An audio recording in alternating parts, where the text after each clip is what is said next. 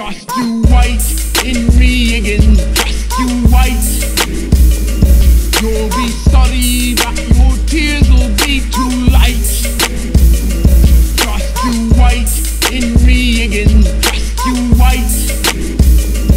You'll be sorry, but your tears will be too late. Sorry to hit you guys with the same spot again. This is my favorite place to go though, because I seem to be able to get in my thoughts here and get connected with my brain waves and whatnot. Aside from that one video I shot here, man, that was fucking horrible. I think that was my first or second video I shot here. Not good. But the rest have been nice, right? I think so. So anyhow, today I've come to a realization that it is time for the cigarettes to go. And I've come to that realization because I can't stop thinking about the energy levels that I had back in early 2017. If you've been following me long enough, you know that I did a similar thing where I quit weed, alcohol, and cigarettes simultaneously back in early 2017. Made it about 45 days with all three gone, maybe a little more than that. But I had way more energy. I was waking up at like 4:30 in the morning, even though I went to bed at 12 and my alarm was set for 7, and I would just wake up like automatically 4:35, 5:30 at the latest, and just like pumped with energy, ready to go to the gym without even thinking about it. I still go to the gym every day. I'm still active every day, but sometimes I have to push myself to go, and I have to like, let's go. I feel like I could be further along in my workouts too. Obviously, if you're a smoker, you don't have as much lung capacity to handle being active consistently and stuff like that. You can't go as far. And there's also a little bit of a hangover with cigarettes too. Obviously it's different than a weed hangover or an alcohol hangover, but there is a little bit of it. But I've lessened obviously dramatically how many cigarettes I smoke because I'm not drinking and I'm not smoking weed. Those were huge catalysts for smoking cigarettes. At some point I was at like a pack and a half a day. When I was drinking really heavily recently, it was still around a pack a day, give or take. And now I'm down to like 6 or 7 a day, and a lot of it's, I tell myself it's because of the job that I'm working. Like, it's boring as shit and I want to break. So what do you do on break? You go smoke a cigarette. And it's also a crutch. It's also a coping mechanism.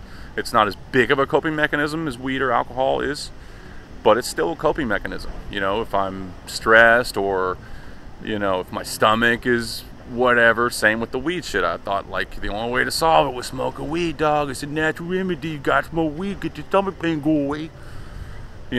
Horse shit. When I first quit weed, I was having a lot of stomach problems, and they were there prevalently. If you go back and look at those videos for a good 7 or 8 days, I think.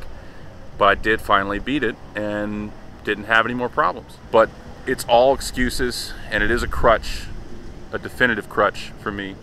To smoke cigarettes, and it's like the one piece that I'm hanging on to of my old life. Obviously the smell, you smell like shit when you smoke cigarettes and stuff like that, but you don't really know because you smoke, so you don't know. There literally is no reason for me to not quit, and I know that it's all in my head, the same as everything else. And for anybody who's with me for inspiration, that holds true with any vice. Whatever the vice is, you're creating reasons. I'm creating reasons that it's not time to quit. I'm putting it off. I'm gonna quit soon. I'm gonna quit soon. I'm gonna quit soon. Well, why don't you fucking quit if you're gonna quit soon? You know what I mean? And it took me a while to get there with weed and with alcohol, obviously, and now with cigarettes. It's the last thing that I've been holding on to like a baby holding on to his blanket. But one of these days you got to grow up and you can't have the blanket no more. And I know that there's a lot of haters out there, and that's fine. Y'all can keep on hating, because this train gonna keep going. Chew, motherfucking chew, y'all. One of my damn signature phrases. I was watching an old video too, and I said, sober and clean, know what I mean? Or some shit like that. That should be another catchphrase I should bring back a little bit. What y'all think? What y'all think? Is that a good one? Is it a good one? I like it. I like it a lot. I have no doubt in my mind that this is going to be a success starting tomorrow. I was trying to decide what I'm going to do with the rest of my cigarettes, because I was thinking about throwing them away, but I also thought about like just going up to a random bar and be like, who wants these? or give them to a homeless man. I don't know. I'll probably just throw them in the trash.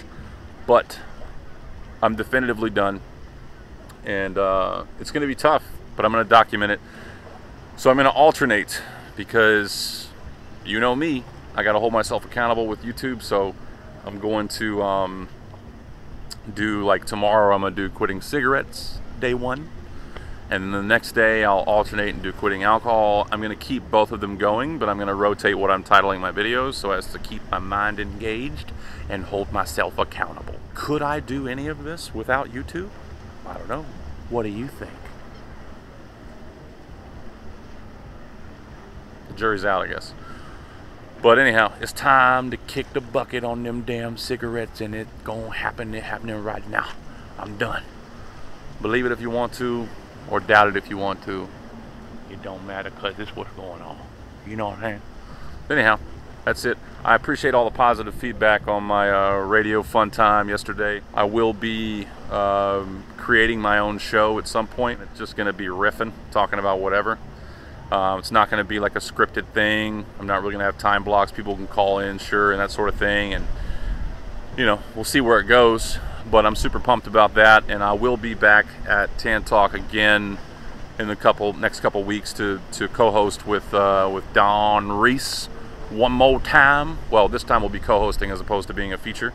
So that's cool. And then next month or two, probably 2 months, close to that, I'll start my own show. It'll be a hour segment once a week, every week at the same time. Details on that will be in the future. But in the meantime, that's all for today. One love, Real Deal out. You white in me again. You white. You'll be sorry, but your tears will be too light.